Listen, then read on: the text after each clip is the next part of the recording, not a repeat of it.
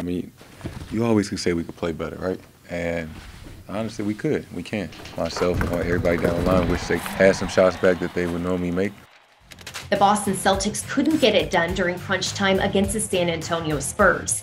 The C's dug themselves into a hole early in the game, but were able to fight their way back from a 24-point deficit.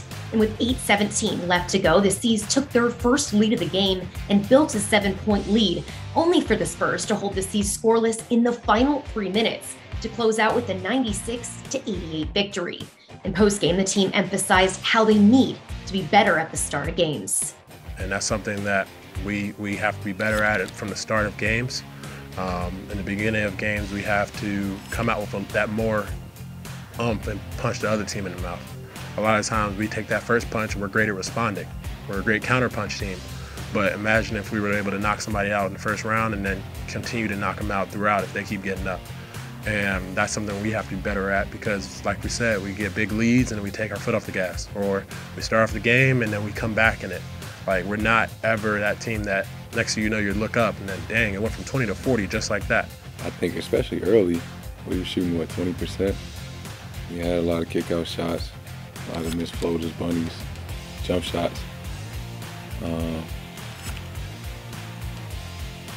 I mean, you always could say we could play better, right? And honestly, we could. We can. Could we make a lot more shots, a lot more easy ones? Myself and everybody down the line wish they had some shots back that they would normally make. That answer would be yes as well.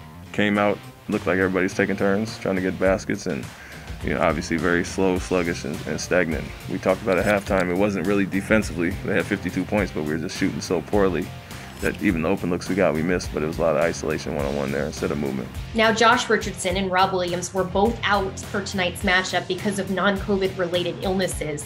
And the plan is that Richardson is actually going to rejoin the team tomorrow ahead of the Raptors matchup on Sunday.